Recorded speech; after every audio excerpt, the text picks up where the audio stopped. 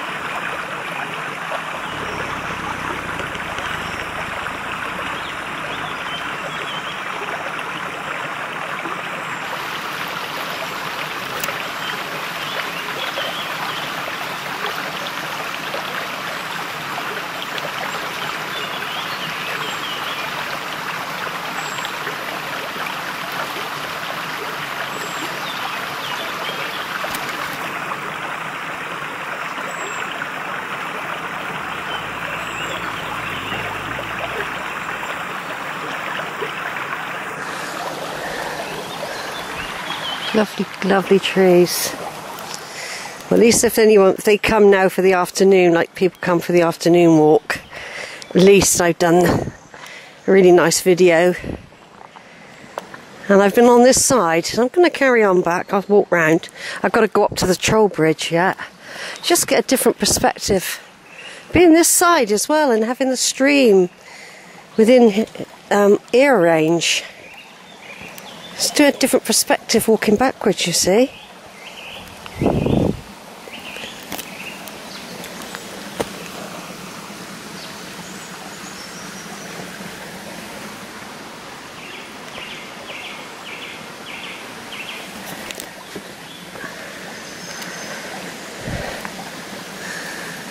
It's beautiful, isn't it? The little bluebell. Not many bluebells on this section. There's one there, look, by that stump.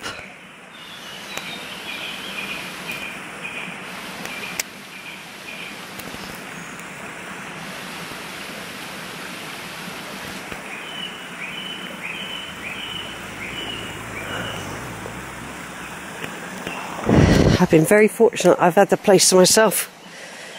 Very, very fortunate. I got a feeling there was quite a few people coming back from here when I was at Black Rock. So I think I've been very, very lucky to have had this place all to myself for a good few minutes.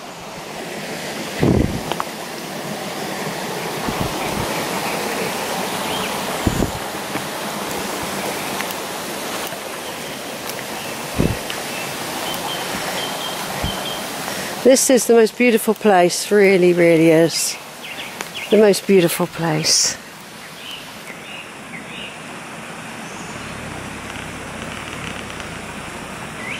I bet people have their ashes brought out here, you know.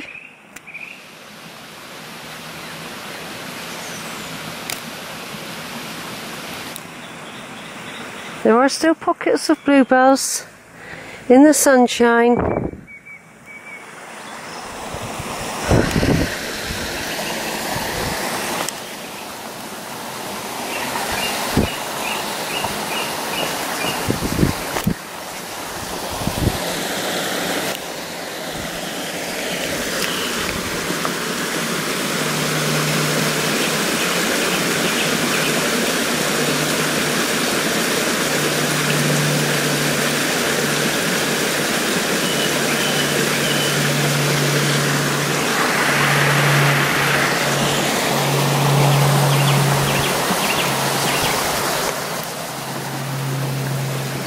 lush green.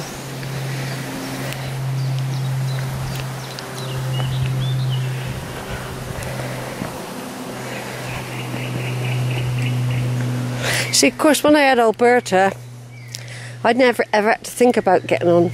I could take my time on in the summer months like this. And sometimes I never got back to Cheddar till 8 o'clock, and I would go and have my sausage and chips and a can of Coke and sit in the van after a beautiful day out without having to worry about times. That's the only good thing about having a video, really, is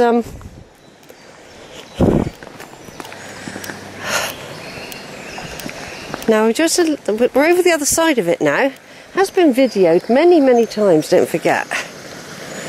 People sit here, this is where most people sit, and they cool their feet here. Dogs walking here. And I was over that side a minute ago. Different perspective, you see this side? Look at that. Look at it. Absolutely gorgeous. I mean, when anyone gets here and they see this, they never forget it. You never forget it. It's a beautiful, it's a very beautiful little oasis, this is. Now, the thing is, this is its best time of year because this wood has got a habit of looking dead, if you know what I mean. There are a lot of old gnarled trees, a lot of big, majestic trees as well. Some beautiful big trees here. Absolutely gorgeous, this place is. And the mosses on these broken branches, I mean, they provide habitats for other creatures, you know.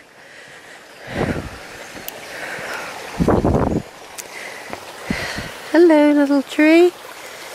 You're doing a good job. You've got some lovely, they look like they're ready for some rain now. Don't you? Ready for some rain? Look at you, old beardy. I'm on the troll bridge now.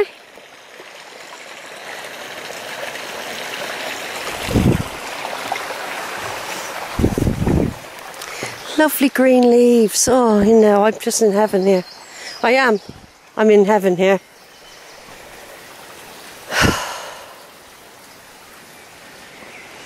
Longwood Nature Reserve. Why this place is a special place. In spring, the woodland floor is carpeted with bluebells and ramsons, which is also known as wild garlic. Their flowers make a striking contrast of colours and fragrance. You may spot early purple orchids, wood anemone, and unusual herb plants. There's an orchid slope, common spotted orchid. A stream runs from the north into the wood and disappears below ground at Longwood Swallow into an extensive cave system before finally emerging at the lower end of Cheddar Gorge.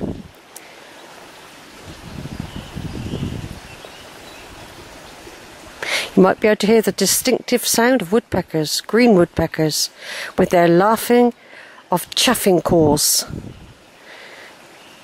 often seen on anthills in the grassland looking for food. Deadwood is an important habitat both for invertebrates such as the unusual pink woodlouse and many species of fungi, including the scarlet elf-cup. Fallen trees and some cut timber are left to decay where possible on the reserve. I'm going to take some more photos in a minute. I'll just go over here. Somewhere over here as well there's another pothole, but I don't think it's locked. So people do have to be careful when they roam about here. Looking at all this water, I'm really ready to have a good gulp of my new bottle. And I've been out to do a really lovely video today.